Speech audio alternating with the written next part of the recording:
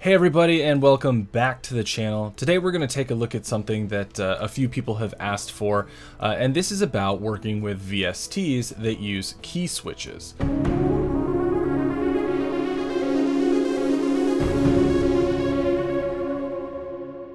Now, we've looked before at ways that you can use faders to control things like expression, or if your VST has more complicated things like breath or speed of, like bowing speed, you can use a fader to control those things. I have a few different templates that use that for CineSamples, but what we're going to talk about right now is triggering key switches. Now, of course, what you could do is use MIDI learn. If you're using, any modern DAW, you could use some sort of MIDI learn setup with Contact to make sure that you're triggering those samples. But sometimes that is a little more work than it's worth. And for a lot of these companies, like CineSamples, they already have something figured out with a keyboard. Now, what I find as I switch back and forth between different VSTs is that I often forget which note on the keyboard is the actual key switch. And then I have to look it up, which is just a waste of time. So what we're going to do is work with some CineSamples VSTs, and we are going to create the key switches with just a button. So let's jump into TouchOSC. Now, I already have my iPad linked to TouchOSC, so it's already set up here. But what we're going to work with is just a few buttons. So let's make 3 buttons. It's a good size. And if you can imagine, you would probably have like a fader or two underneath here. So we're going to keep these up here. So let's add a label as well. I'm going to make this the size of my box. And copy and paste. And paste another one. And let's go ahead and make these some different colors. So what we're going to send are note messages, a different type of MIDI message than we've talked about before, but that's going to trigger the key switch for whatever our VST is. So first off, what we're going to do with this red one, this one's going to be for trill. So let's just go ahead and change the name of this to trill. And for this one, let's call this legato. And let's call this one doubles.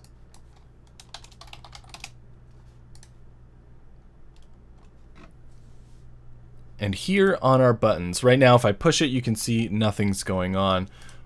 But what we're going to add is a message, a MIDI message. And down here you can see this is what we typically work with, something called control change. But now we're going to work with note on. And of course there's all sorts of different fun things that you can play with here, but we're going to work with note on. But in order to know what notes we need to send in order to call the key switches, we have to know what our VST is asking for, because each one is a little different. So we're going to jump into Reaper this time and take a look at some CineSamples instruments. All right, so let's go ahead and add in an instrument. For me, that's the insert button. And let's do a violin. And then let's also do a flute. And I'm going to go ahead and color this one just because I can. This is a fun little gadget for Reaper.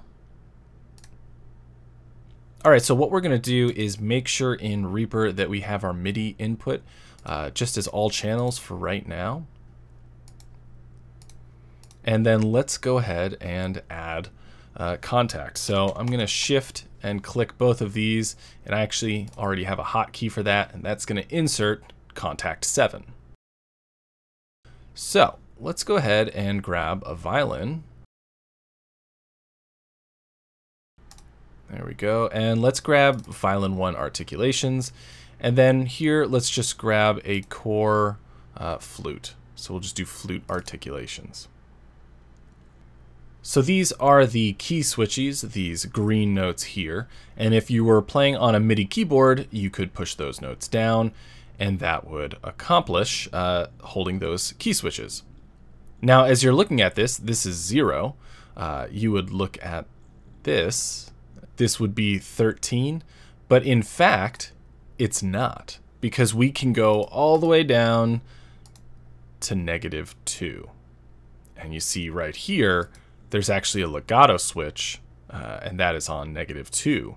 And that would actually be our note 0. So this one here, don't worry, I've already done the counting. This is 37. So here in TouchOSC, our double button, let's take this and let's add our MIDI note. And this is going to be note on. And instead of an index, we're going to make this a constant, and that is 37. So now when I push this button here, let's look back at Reaper. If I need to arm these tracks first. So look over here. Let's go ahead and arm just the violin for right now. If I was to push that double button, you can see that the C sharp here, or the D flat, is highlighting. And in fact, because I have this with MIDI all channels on, I can play my MIDI keyboard here, an ASM Hydrasynth.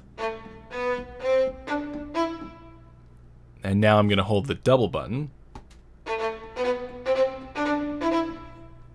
And that's nice and simple.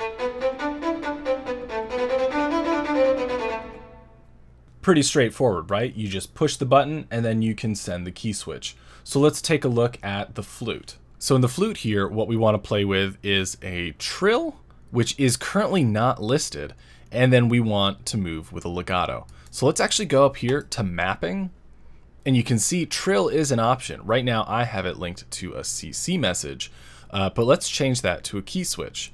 So we can see key switch here for C2. Let's go up and change this to a key switch, and I'm actually going to make this one D flat 2. And this is going to be a half step trill. That's all we're going to deal with right now. And you can see that this has turned red. Let's go ahead in TouchOSC and line those up. So our trill, let's go ahead. We already have that MIDI note here. Let's go ahead and go to a constant. And this is not control change. It is note on. And this is going to be number 1. And then legato. Let's go ahead and add our MIDI note again. Note on, and this is going to be 0. So let's check back in Reaper and make sure that works. So here in Reaper, right now I have the violin armed. Let's turn that off and let's get the flute going here. Now if I was to push my legato button, you can see that C is highlighting. And same thing with the D flat C sharp. So let's play some flute music here.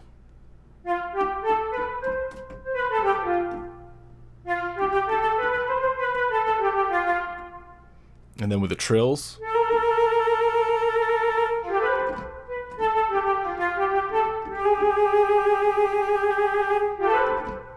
And then with the legato.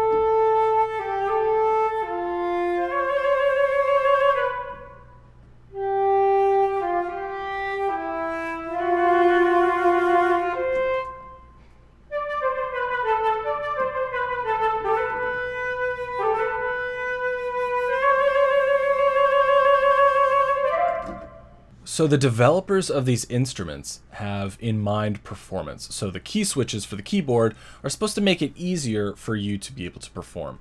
I find it a little difficult to reach all the way down to the bottom of the keyboard and then all the way to the top for a piccolo or a flute and perform. It's just, it doesn't work well. But something like this, using key switches with TouchOSC, to me, it's just a lot more simple, a lot easier, and also I never remember what keys I'm supposed to press on a keyboard. So this way, I have it notated and it's very clear to me. But as always, we could take it a step further because we can do something with latching. So let's say we want this whole thing to be legato or trills and we don't want to have to hold the button down. Well, of course, we could change this from momentary to toggle press. And so now, when we push these buttons down, they'll hold. So if I really want to go legato for a while,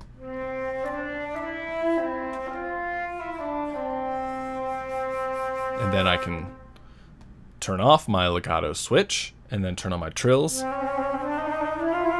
and I don't have to hold it down. It's just automatically held down by latching. And of course I could turn it off and perform with this.